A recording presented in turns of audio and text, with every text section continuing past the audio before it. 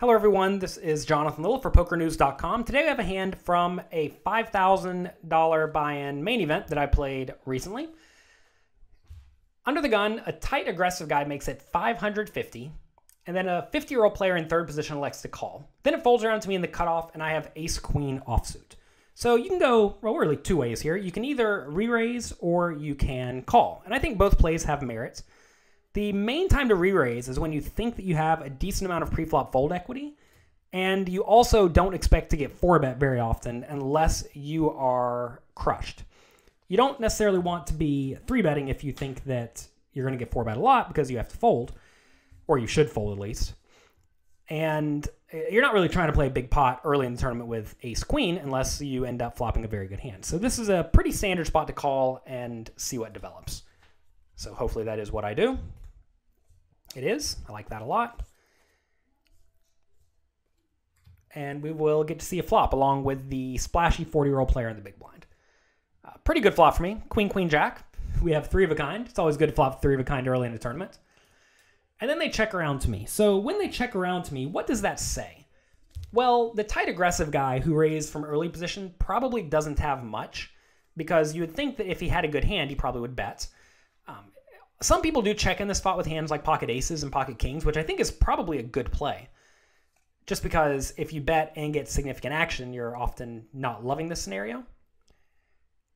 So I don't think we can necessarily eliminate those hands from our opponent's range, but it's just somewhat unlikely, just because a lot of players do bet whenever they have any sort of a hand.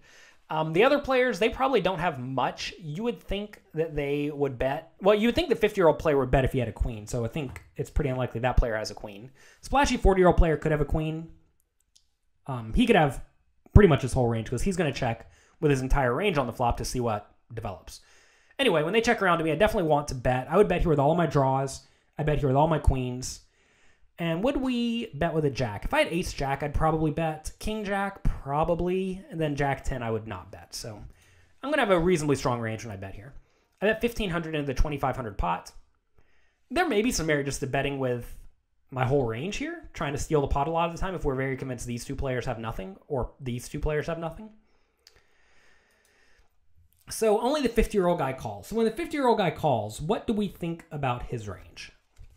Well, it's probably going to be a lot of hands like a jack.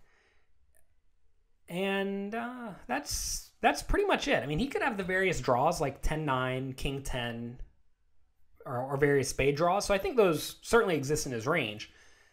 But I think the majority of his range is just going to be a bunch of jacks. So when the king comes on the turn, what does that do to our opponent's range? It's typically going to make it weaker. But at the same time, it may improve our opponent if he has a hand like king-jack. And also if he did float with, or if he did call with a hand like king-10, he made top pair and he's never going to fold. So I think here we're not really trying to get value from a jack at this point.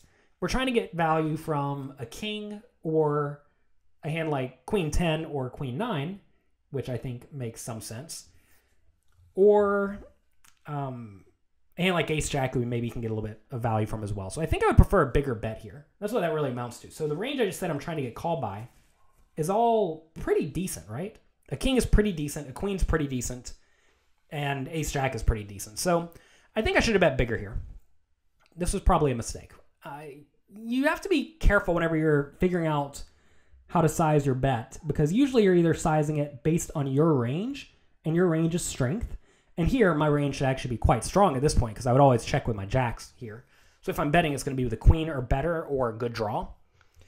So given that's the case, I'd like to bet small, because I should have such a big range advantage, right? If I have a queen, my opponent's almost always crushed. If I have a straight, he's almost always crushed. And if I have a draw, well, that fits in nicely.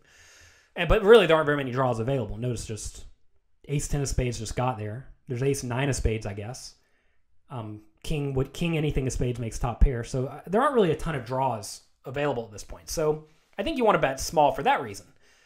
However, given the range I'm trying to get called by from my opponent, which is all reasonably strong hands, I think that should lead me to bet larger, because those hands that I'm trying to get called by will likely call a big bet. I'm not trying to get called by Jack-9 here. I think Jack-9 is going to fold to most all bets.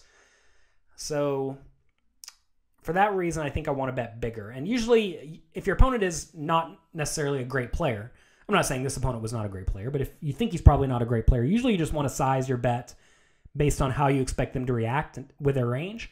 And as you're playing against better players, you want to size your bet based on what your range looks like. So anyway, I bet 2,200. I think I probably should have gone a little bit bigger, maybe 4,000 or so. Our opponent does call. River's a 9, and my opponent checks. So how do we feel about the 9? Can we extract value here? And I would just venture to say no.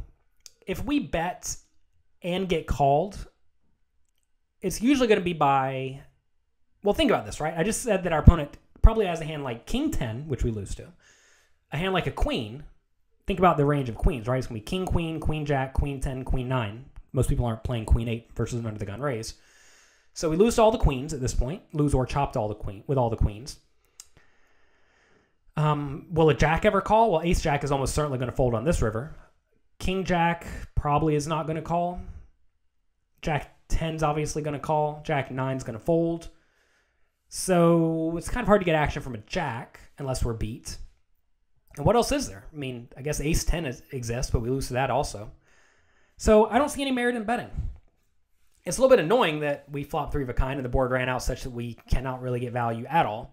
But I think that's where we are. If the river was a spade, like a low spade, and our opponent checked, I probably would go ahead and value bet because then I think we can get called by top pairs and also worse queens. And that's another spot where I would bet small versus most good players and maybe a little bit bigger versus weaker players. Because again, if a spade comes, just think about my range, right? All the queens are still trips. All the spade draws get there to make flushes, so my range should be incredibly strong. But again, I'm trying to get called by a queen or a king, so I can usually bet a little bit on the bigger side. Not necessarily huge, maybe 65% pot or something. Whereas against a good player, you probably want to go much smaller, probably 35% pot. Just because there are very few bluffs in my range. Anyway, in this spot, I think we have a very easy check. We cannot get called by much of anything. Do not fall into the trap of thinking that you have trips, therefore you must bet. Instead, you want to think, if I bet, what can my opponent call me with? And given what I just outlined, there are very few hands that I actually beat that I can. There are very few hands that I beat that will call me, and virtually none of the hands that beat me will fold, because no one's folding a straight or a full house. Maybe in some world I could go all in to try to get my opponent to fold a straight, but I think that's a little bit silly. So let's just check. We win sometimes, and our opponent just has Ace Jack or King Jack or Jack 9. But he has Queen 10, interestingly enough. I'm kind of surprised he didn't bet the flop. And if he does check call the flop, I think he needs to check call the turn and check call the river like he did. But given we lost his hand, it's not so bad. Luckily, the river wasn't luckily the turn wasn't a 10, right? Because then if the turn's a 10, we may end up losing a decent amount of money.